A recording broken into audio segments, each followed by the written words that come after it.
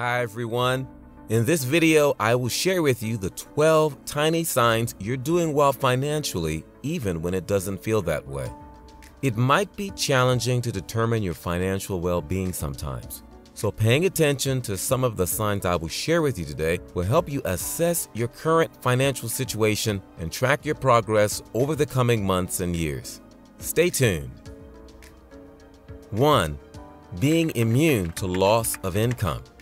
The most incredible way to guard against income loss is to plan your future. Economic difficulties can result in a loss of income, which can be damaging and a severe setback. Fulfilling your financial obligations, such as debt reduction and retirement savings, will require dedication and time. We'll have terrible blows in, horrible blows, unfair blows. Doesn't matter. And some people recover and others don't. And there, I think the attitude of Epictetus is the best. Several circumstances might result in you losing money, so you should be equipped to deal with them when they happen. Contract termination, your firm going bankrupt, and being pushed into early retirement are a few examples of occurrences that might result in income loss. By planning in advance, you may retain stability, recover more quickly, and avoid the hardest consequences of a loss of income. 2. Knowing how to separate emotions from your finances. Did you know that emotions impact practically every aspect of your life? Despite the fact that emotions are a component of what makes you human, they can also affect how you participate in decision-making. When you're terrified, your doubts may cloud your judgment, making it difficult to focus and react effectively. Consider buying investments in a particular company out of a desire to appease your greed. If the asset's value decreases after several months of appreciation, fear will force you to sell it immediately at a loss. When you behave more emotionally, you lose control over your finances. Incredibly, when you're excited, you can make snap decisions without considering the implications. A financially stable individual bases their decisions on reality. They'll either do extensive research or be aware of the benefits and drawbacks of their options. It's a very tough problem. Some people can control their emotions and other people cannot control their emotions. And unless you can control your emotions, you're probably not going to do very well in the stock market. I happen to have a certain temperament that works pretty well, and that I don't get excited because other people get excited. They will not allow elation or greed to dictate their financial choices. As a result, when feeling overwhelmed, they seek a second opinion from a financial expert rather than making snap judgments.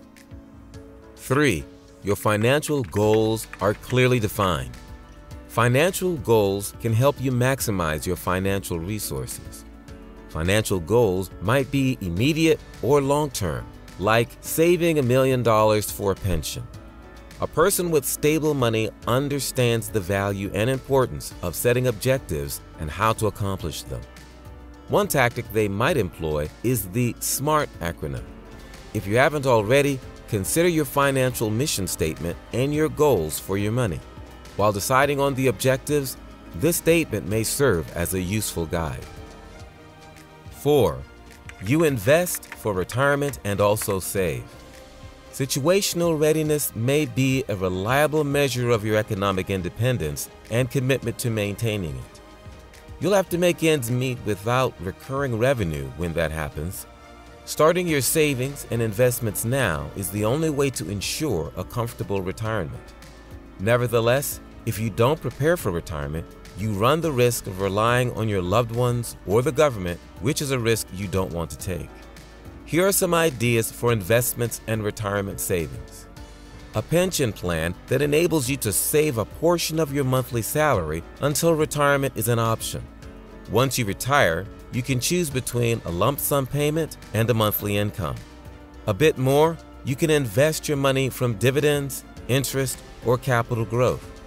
Government securities, properties, or unit trust funds are examples of this. Because you already have a job, consider taking early retirement. Investing and feeling good about it has always been challenging. thanks to outstanding online brokerage services like Betterment. 5. Strive to keep yourself financially educated. Despite the fact that it is sometimes asserted that money ignorance is bliss, by reading fiscal literature, consulting seasoned consultants, and taking a financial literacy course, you may invest in enhancing your literacy skills and keeping your finances in check. You'll undoubtedly make budgetary errors if you don't have the necessary information. Nevertheless, some errors take time to correct, leaving you exposed economically. You have to keep learning because the world keeps changing. Continuous learning is absolutely required to have any significant achievement at all in the world. I'd invest as much in myself as you can. I mean, you're your own biggest asset by far. I mean, you've got all kinds of potential. All the people in this room, you're lucky to be in this country, gotten a good education, but most people go through life using up a very, very small part of their potential. And so anything you do that invests in yourself, that's the best investment you can possibly make. Your financial position may be controlled and managed more effectively if you have a solid understanding of economics. You can distinguish between hazardous and trustworthy investments and make better choices. To learn more about investments and personal finances, check out some of these best-selling books from Amazon. The Napoleon Hill book, Think and Grow Rich. Getting Your Act Together, Life Lesson, Barbara Markey. The Total Money Makeover, A Proven Plan for Financial Fitness, Dave Ramsey. Please use my link to visit my Amazon store to purchase these books at fantastic discounts. Moreover, the video description below includes a link to my Amazon store. As Charlie Munger said, those who keep learning will keep rising in life.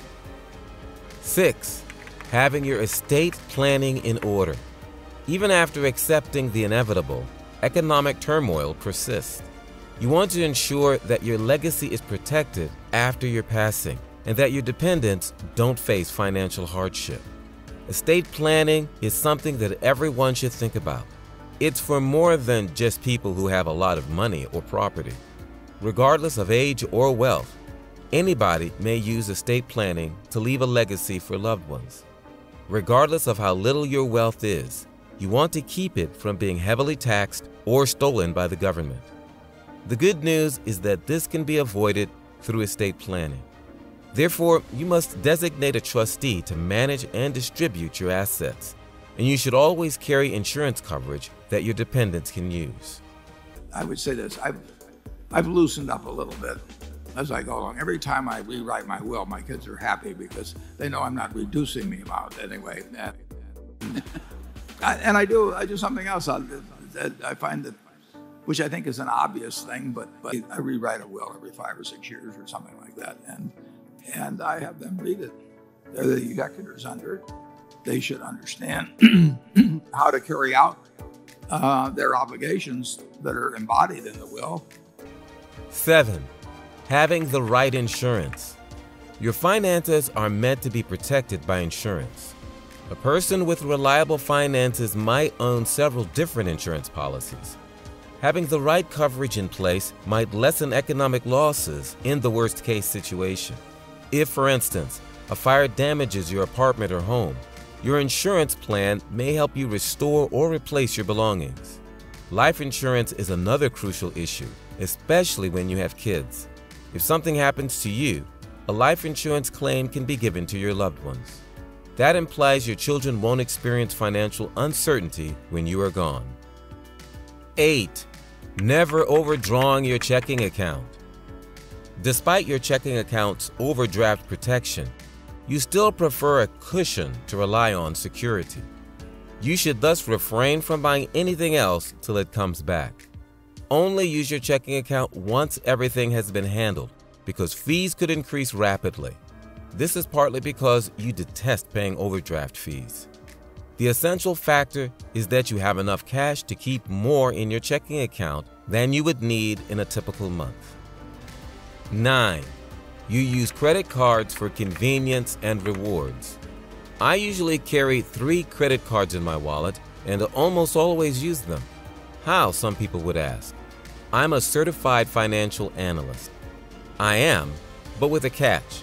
I pay them off every month.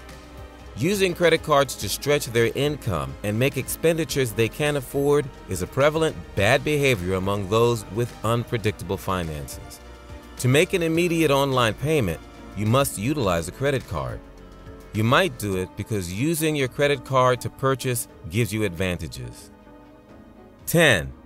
You're headed in the right direction to reach your investment targets.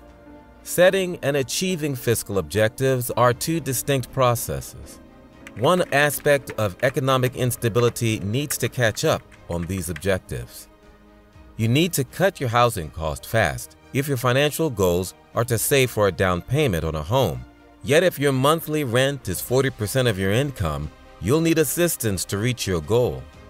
It will undoubtedly slow you down to borrow money from your down payment fund to pay bills. Prioritize your goals for the future, live within your means, and create distinct portfolios to help you stay on track to achieve them. 11. Not being concerned about losing your jobs. One common approach to show that you are economically solvent is to do this. Those who are independently wealthy don't worry about losing their jobs since they know their different sources of income and their power to change their circumstances. It's a terrible reality that most people in the U.S. live paycheck to paycheck. Their financial situation would collapse even if they lost their jobs for a month. Indeed, if you are likely to lose your job and don't have any other sources of income to rely on, worrying about your debt or responsibilities can keep you up at night.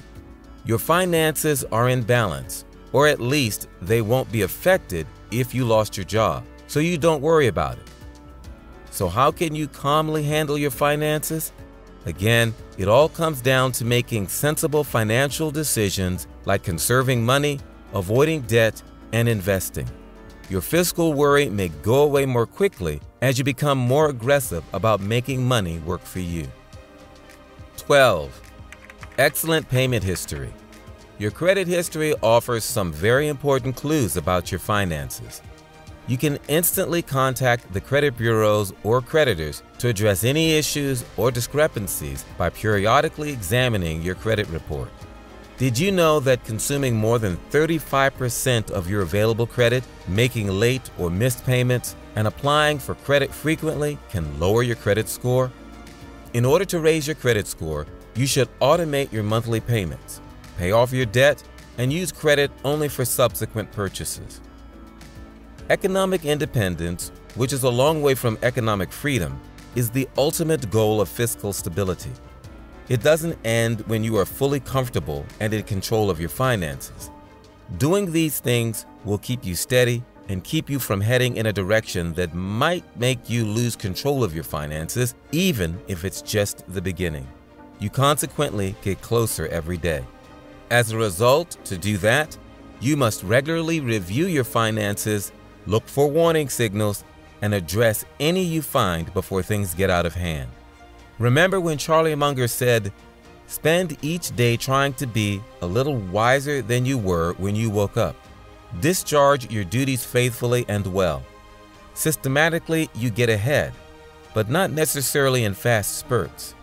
Nevertheless, you build discipline by preparing for fast spurts. Slug it out 1 inch at a time, day by day. At the end of the day, if you live long enough, most people get what they deserve.